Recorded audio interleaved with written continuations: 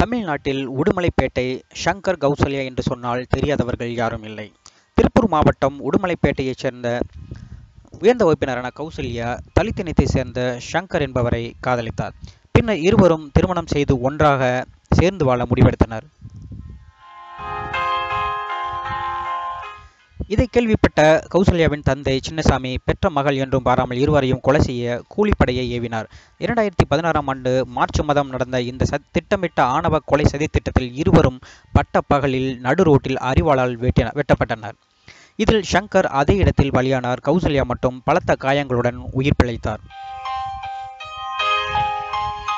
இதனால் கௌசல்யா சங்கரை கொலை செய்தவர்களுக்கு ஆயுள் தண்டனை பெற்றுத்தர பாடுபட்டார்.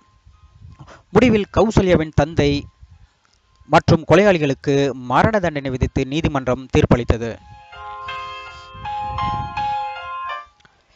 அதன் பிறகு கௌசல்யா சங்கர் பெயரில் ஒரு அறக்கட்டளையை நிறுவி ஜாதி ஆணவ படுகொலைக்கு எதிராகவும் பெண்களுக்கு எதிரான அநீதிகளுக்காகவும் போராடினார்.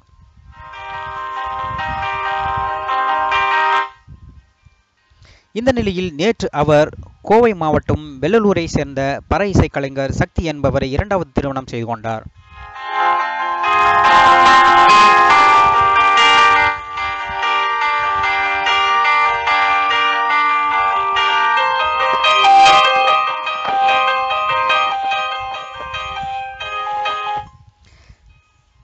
இவர்களது திருமணம் கோவை தந்தை பெரியார் திராவிடர் கழக அலுவலகத்தில் அதன் பொதுச் செயலாளர் ராமகிருஷ்ணன் தலைமையில் நடைபெற்றது. இவர்களுடன் திராவிடர் விடுதலை கழக தலைவர் கொளத்தூர் மணி மற்றும் விடுதலை சிறுத்தைகள் கட்சி துணை பொதுச் செயலாளர் வன்னியரசு ஆகியோரும் பங்கேற்றனர்.